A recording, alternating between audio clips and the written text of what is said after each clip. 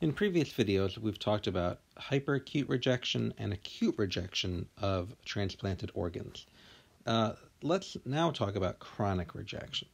So assuming that acute rejection and hyperacute rejection haven't occurred, that would be great, then the organ hopefully will last a very long time.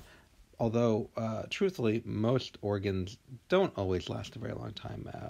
About half of, or over half, of kidney and heart transplants fail after about 10 years due to chronic rejection. So the immune system eventually figures out that this donated organ is foreign or non-self and eventually generates antibodies that will slowly lead to the destruction of the organ.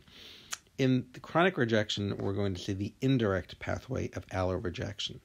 This is in comparison to acute rejection, in which you have the direct pathway of allorejection. In the acute pathway, we saw T cells recognizing donor cells and activating and causing inflammation and tissue destruction. Here, we're going to see T cells as well activate, but it's going to be indirectly activating against the HLAs that are mismatched on the donor cells.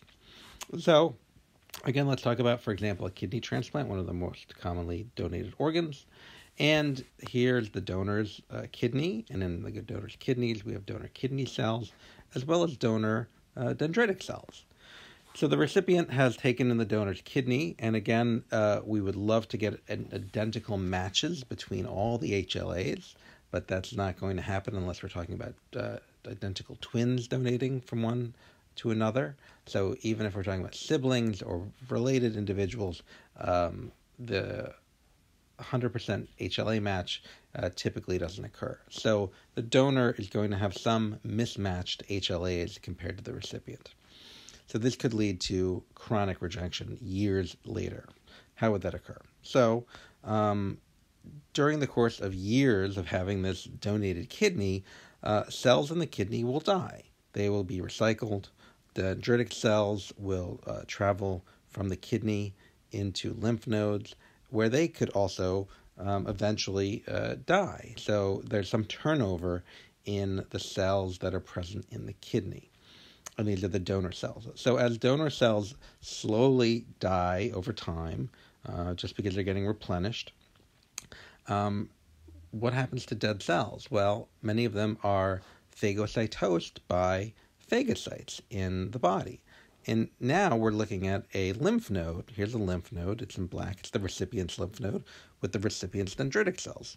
So what do dendritic cells and macrophages do in the lymph nodes? They phagocytose things.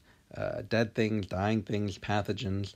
In this instance, they're going to phagocytose some of the dead or dying cells from the donor tissue. Normal process in the body. Cells die, and they get phagocytosed by phagocytes. But here, we're phagocytosing the donor's cells. And when that happens, those donor HLA molecules are going to get broken down. Things that get brought in via the phagosome fuse the lysosome. You've got the formation of the phagolysosome and the breakdown of molecules in there. And then what do those molecules do? They get loaded onto MHC molecules. Now we're talking about MHC class 2 molecules because we're talking about taking things in via the extracellular pathway.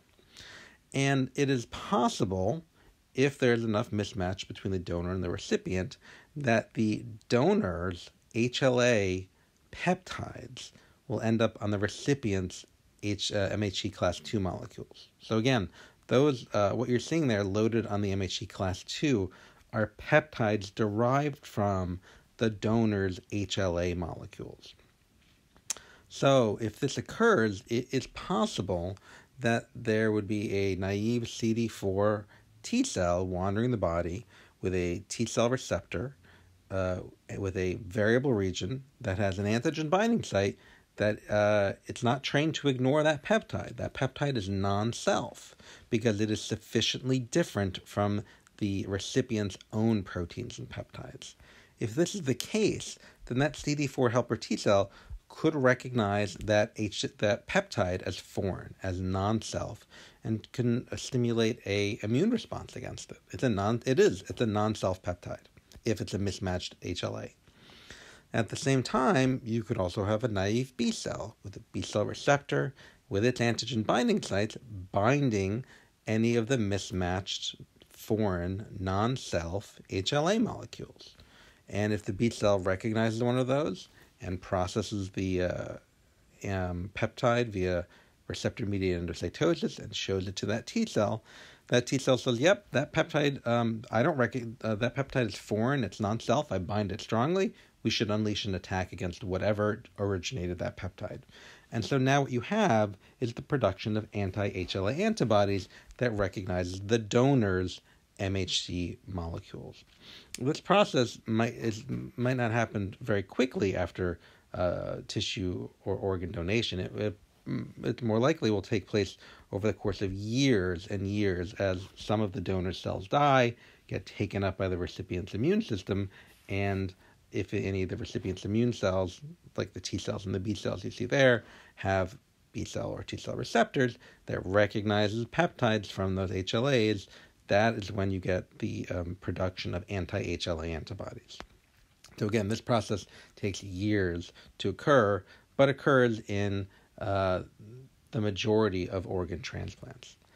So now that the recipient has generated anti-HLA antibodies, that will lead to slowly chronic rejection, because these antibodies will cause organ damage to the donated organ. The anti-HLA antibodies could bind to the surface of cells. They could bind to, if cells have died, bind to soluble fragments of the cell and therefore cause the formation of immune complexes which deposit and collect in these blood vessels. So you have this slow level of attack on the blood vessels of the donor's tissue due to these anti-HLA antibodies slowly accumulating in these blood vessels, attaching to the donor's HLAs and causing inflammation, tissue destruction. The tissue has to be repaired, it's damaged, it's repaired, and eventually the blood vessels' walls get thick because of the constant inflammation and tissue repair and tissue damage that occurs, and the organ ends up slowly dying due to a lack of oxygen getting from the bloodstream into the organs and tissues. So this is known as ischemia, when organs are deprived of oxygen. And in the case of chronic rejection, the slow buildup of anti-HLA antibodies leads to blood vessel thickening, ischemia in the donated organ, and eventually organ death. So this covers the chronic rejection of organs via the indirect pathway of allorecognition.